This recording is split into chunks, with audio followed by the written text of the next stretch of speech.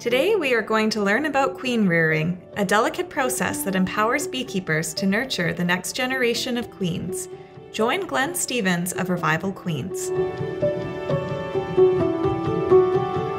The good rule of thumb for when you can start raising queens is that when you have drone pupa with purple eyes, that would indicate the start of the graft.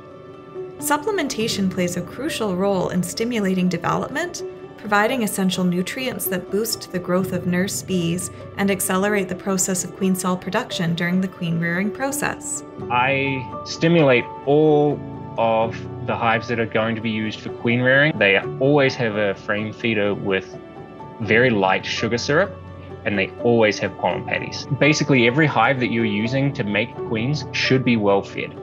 Inside the swarm box include frames of nurse bees, brood, a frame feeder with light syrup, and a frame of pollen, the perfect environment for queen cell development. Now you make your swarm box. It's this ventilated, sealed box. There's no foragers, no queen. Correct. You shake off your 8 frames of nurse bees off of frames of brood. Yep. You have your frame feeder of light syrup in there.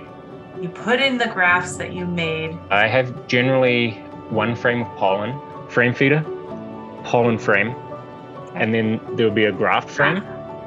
And then immediately beside the graft frame, I'll put another frame of something. It's often actually foundation. And I'm just using that so that the bees can easily get to the queen cells and easily insulate the queen cells against whatever breezes or the cold, if it happens to be cold. After 24 to 48 hours, the queen cells are taken out and placed in an incubator box for 4 to 5 days until they are fully matured. I'm going to be placing them between 4 and 5 days.